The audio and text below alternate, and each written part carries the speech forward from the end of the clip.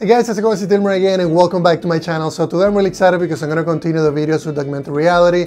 Today we're going to be looking at a new project that I created to demonstrate how to create an AR racing game by using AR Foundation. I'm also going to be using the new input system for a lot of the controls that we'll have on our mobile phones. I'm also going to be using Photoshop to create these UI components, so we're going to be going through the entire process. The demo that I created, you can see playing behind the scenes. And we're going to be able to accelerate the car, we're going to be able to turn the car left or right, and I'm going to show you how to use the new input system to not only get information from our keyboard, but also get information when we're actually using touch events. So let's jump into Unity and start working on it. Alright guys, let me show you what we're going to be doing today, which is to add overlays here to be able to control the car. This is going to be an augmented reality application, but we need to start with the basics of getting the controls working. I also wanted to show you how the car is currently set up. So I have, the environment here with a couple of bumps. The reason for those bumps is because we're going to be using LiDAR to basically drive in augmented reality. But for now, I'm just going to show you the components. So I have a car controller with a speed and a torque, and also the minimum speed before the torque. This basically designates at what point we can start rotating the car.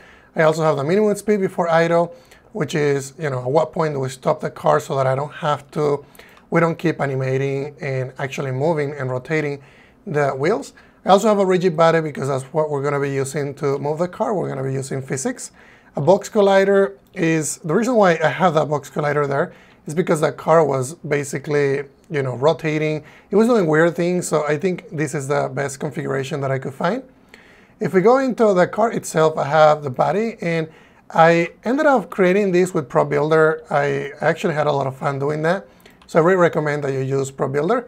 And I also have a box collider in here, which is the one that you see, right here. Also for the wheels, I had a couple of things that I wanted to do. I tried using a sphere collider, and that actually didn't feel right. So I ended up changing it to using a wheel collider, and it actually works a lot better. So I'll show you as soon as we get the controllers working. So that's going to be on every single one of the wheels. And then I also have a bumper, and then our mirrors in here. So what I'm going to do is I want to start with the basics, right? We're going to be doing the UI components. So I'm going to be jumping into Photoshop, and let's go ahead and create a new file. On the width here, we're going to be using, let's go ahead and do pixels, and it's going to be 1000 by 600. I'm going to go ahead and create a new layer, and then this one's just going to be, I always like to have an alpha, just in case I want to change the background just for different tests. And then in here, what I'm going to do is I'm going to go ahead and use the ellipse tool. And let's go ahead and do the buttons first. Let me do that one more time. And I'm holding my shift key so that I can do a proportional constraint on the resizing. And then we can change these as well. Let's go back here. And on the appearance, I think I'm going to do, let's go ahead and do black. And then the arrows are going to be white. So it's going to be for the left and right controller. And then here, I'll just use this arrow. Let's go back here. And then we can do, this one is actually going to be a different color. So let's do white. Let me do that one more time. I'm going to do a new layer. And then change this to white. And then this one, just going to make it right about that. Again, it doesn't need to be perfect. You know how I work. I start with, basic things, and then we can always, improve. It's more of an MVP than a polished game. Okay, hopefully it'll be polished, right, once we get it all. Okay, so let's go ahead and rename this. It's going to be arrow, and then we can just call this one circle. And I like to name things, so we're just going to do, this is going to be for turning left. It's what we're going to be using for the car when it's turning. And then I go ahead and duplicate it. This one's going to be the one for turning right. Excellent. And then we can just rotate the whole thing. So just, use copy and paste to accelerate or velocity on how fast we get this done. Okay, so now I'm going to do another layer, and this is going to be the one for the accelerator. And we can do a round the rectangle tool. I think that's fine. We have white. We need to change this to do, let's go ahead and do black, because I'm going to be doing the button inside is going to be white, just like we did with the arrow. Let's go ahead and move that one there. And then let's do another layer. On this layer, we're going to do the custom tool. And on this one, I'm going to be using a pattern. So let's do that pattern. And then perhaps we can do, oh, let me undo that. We need to do white. And there we go. And I'm gonna hold my shift button again just to constrain it. And I'm using my arrow just to kind of center it. We can also, Photoshop is also pretty smart. It'll align it for you sometimes. Okay, I think that works. And then let's go ahead and rename these. I'm just gonna do, this one is gonna be rec. And then we can group these together, and this is gonna be accelerator. Excellent. And I think that's everything that we need to do. So let's go ahead and hit save. This we can call it UI master. And don't ask me why I came up with that name. I think it just makes sense. And it's going to save in here, and Unity is going to load it. The texture type I'm going to do is Sprite 2D. It's going to be multiple. And let's go ahead and hit apply and save that. So if I open this up right now with the Sprite editor, you're going to see that for some reason Photoshop it's adding kind of like a little gray area around it, around the buttons, and that's going to look bad on I'm really picky with UI. So what you're going to do is you're going to go here and click on remove Mate PSD, hit apply. So now if we go back into the sprite editor, you're going to see that it looks clean and beautiful. And that's why that option is so important. Then on the slice, I'm just going to go ahead and click a slice. It's going to slice everything for us. Hit apply. Now we have our buttons in here. Okay, but we're going to be needing a UI. So I'm just going to go ahead and go here, click on UI, and then canvas. So here's our canvas. And if we go into the scene view, let's go ahead and click on 2D.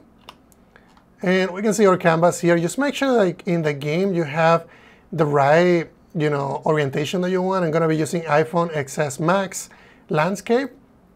And then that way, everything is going to be sized. The canvas is going to be sized based on those settings. Okay, so that covers that. Let's go ahead and now we're going to be using UI. So let's do a button. And I think on the button, I'm going to be changing the sprite. So on the sprite, we're going to be using, let's start with the first one. And Unity has this really cool option here that it's going to size it correctly. You can see that it's sized correctly. I'm going to be removing the text because we don't need the text. I'm also going to be aligning this to the bottom left. So select that, the position, we can do like 0, perhaps 200. And then this one we can do something like that. Let's go ahead and increase the size. I think I'm going to do 300 by 300, perhaps 280 by 280. It's perfect. And then the position, we'll just use, I think that's too low. Let's do actually too high. We're going to do, okay, so I think that works. On the alpha though, I don't want those to be covering the car if the car is here. So we're going to be doing something like maybe 180. On the, 180. There we go. So that way we can see the button, but we can also see the car when the car is behind the button. Okay, so that looks good. And I think, let's go ahead and just rename this one. This one's going to be for turning left. So that whenever we're turning left, this is going to execute that action. So I'm going to do turn left button. Remember, I like to name things correctly. That way we can refer to them pretty easy. And then on this one, we're going to be doing turn right. Okay, perfect. And let's go ahead and change the sprite. This one is going to be that. We can just increment the actual X position here. Do something like this. And I also like to use round, like even numbers. So we do 650. Okay, so I think that works. Just think about the UI experience, right? Like if you're holding this button with your thumb, I can't even talk, finger, then make sure they're close to each other. And I think that it's going to work. Okay, so now what I'm going to do is I'm going to clone this. Let's go ahead and cheat again. And this is going to be for our accelerator. So I'm just going to call it accelerator button. And then on this one, what I'll do is, another thing that I noticed, it's going to make them capital letter just so that we can keep everything consistent.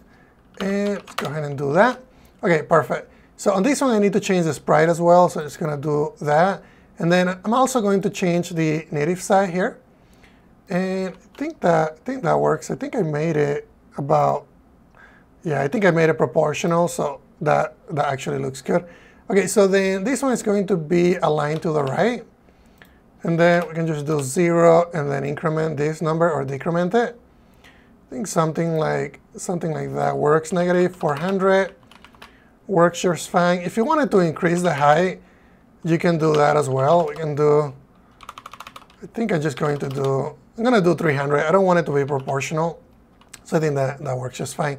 Okay, so that's going to be our buttons. So we're going to need to be able to activate those buttons. And to do that, I'm going to be using the new input system, which we haven't really talked about, haven't really covered in the channel yet. So I'm going to do that. So let's go ahead and go into Window and then Package Manager. And in here, we're going to be changing this to Unity Registry. And I'm going to just search for Input System and go ahead and do that. And I'm going to be using the latest version, the version that is verified. Hit Install. And it's going to install. And I had to actually change the input system that I was going to use by going through player settings. So I'm going to show you that as soon as this is done installing. All right, so it looks like that finished installing. And let's go ahead and go into File, Build Settings, Player Settings. And let's go ahead and, well, one thing that we're going to need to do is we're going to have to create an input, a settings asset. So I'm going to click on Create. It's going to create basically a scriptable object. I'll show you where that is, which is right here. Okay, the other thing that we're going to need to do is if you go into, I think it's under Player. I don't think so. It's actually under Player. Make sure that your active input handling is set to new. You can also use both, but I recommend using new so that you get used to that. And it's actually pretty robust, so I really recommend using it. Okay, so that's everything that we need to do in there to get that created.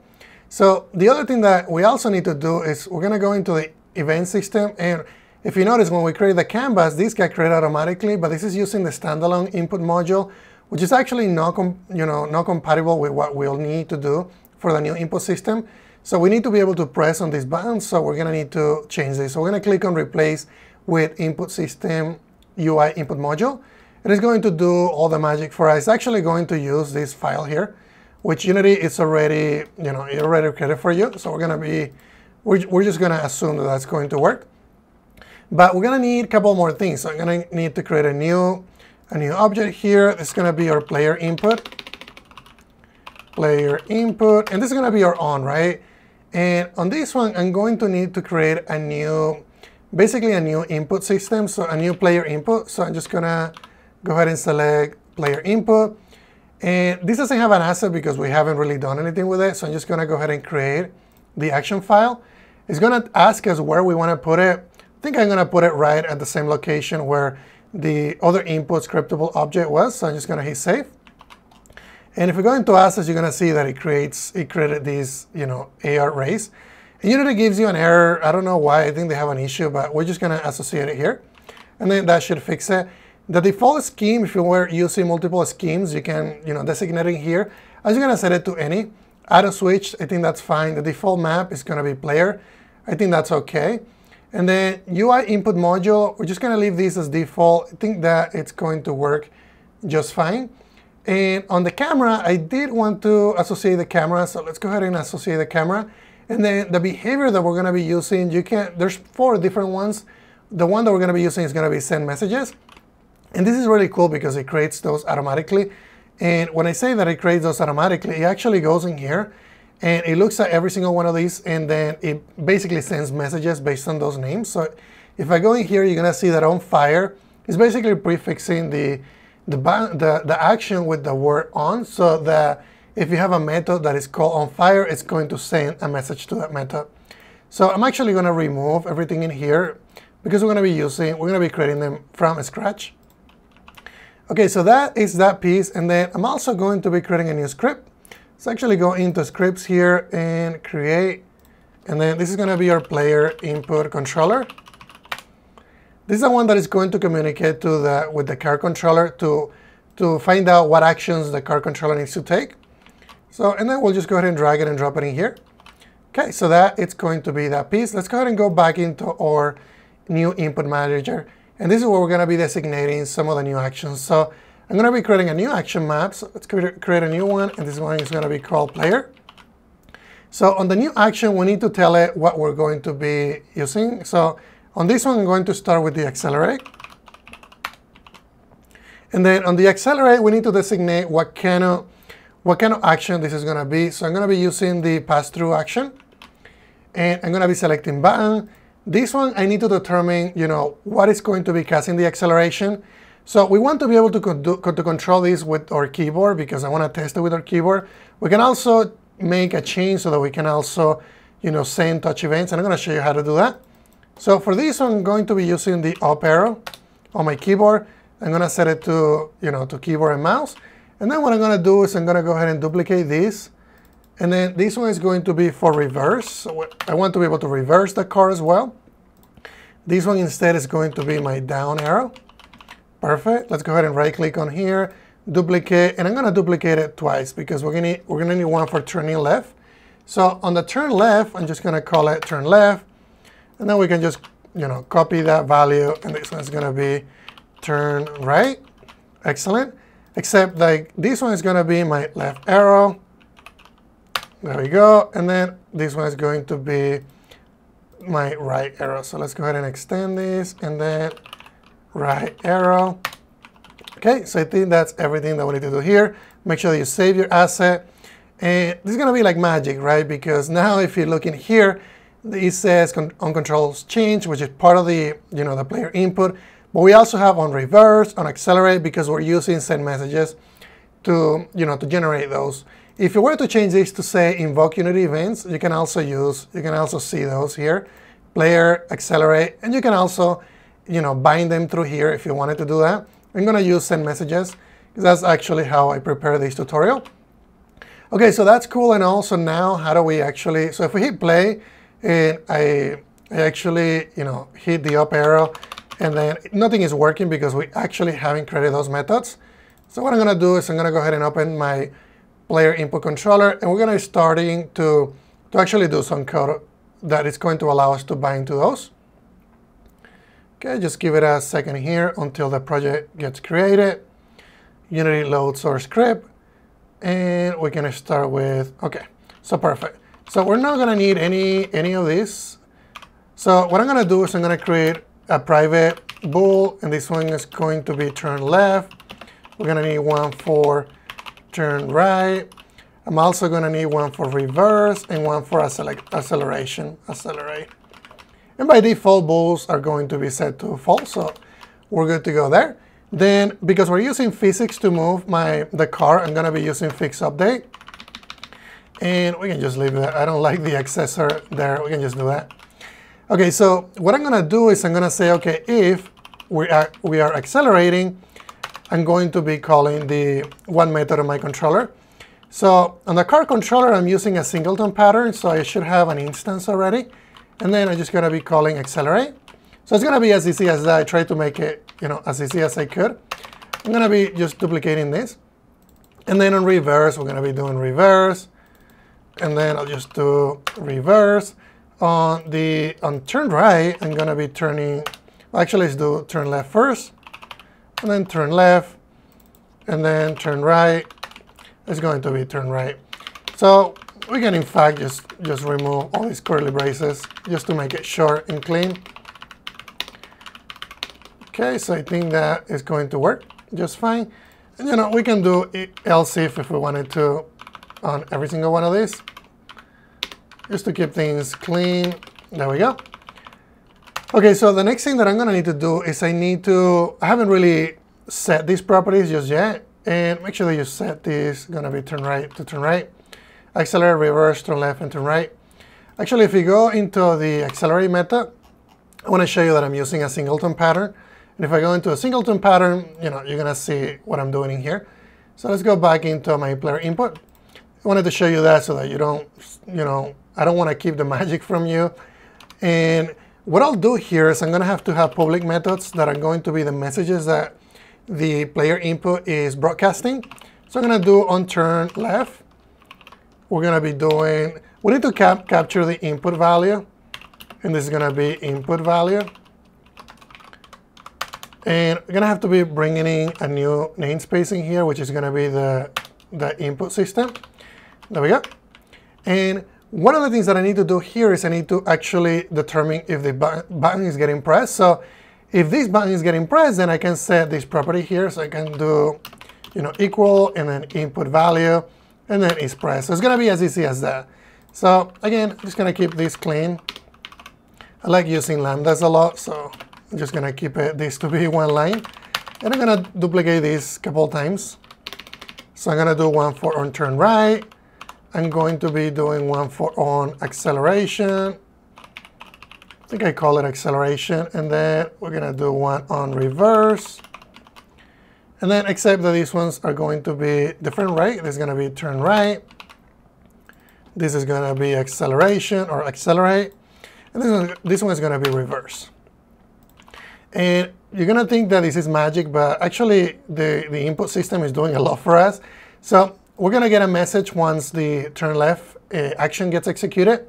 One when a turn right action is executed, acceleration, and then so on. So let's go ahead and go back into Unity, and then we can test this and see and make sure that everything is working. So I'm going to go ahead and hit play. And I know that I'm accelerating if I hit the up key. So the reverse is working, but the acceleration, the up arrow key is not working. Let me make sure that I have those correctly.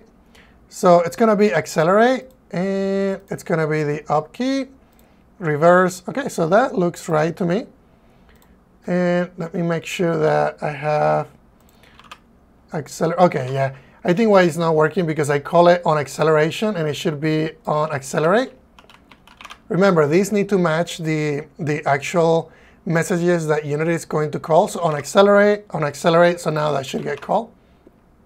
OK, so I'm going to go ahead and close that, hit play, and let's see if this is going to work. Now I can accelerate, I can go on reverse. Let me make sure that I can.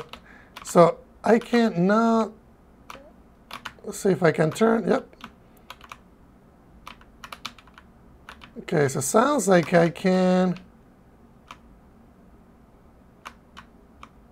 Yeah, so I think I need to change it to if statements because I want to be able to execute them. If I am accelerating, I want to be able to turn right and left at the same time. Otherwise, it's not going to behave correctly. So let's go ahead and hit play again. So I'm going to go ahead and reverse. There we go. So now that's working just fine. OK, so that's great and all, but what if I wanted to press this? So right now I'm pressing them, and they're not working. The reason for that is because we haven't really told Unity that these buttons are actually going to do anything to the input system.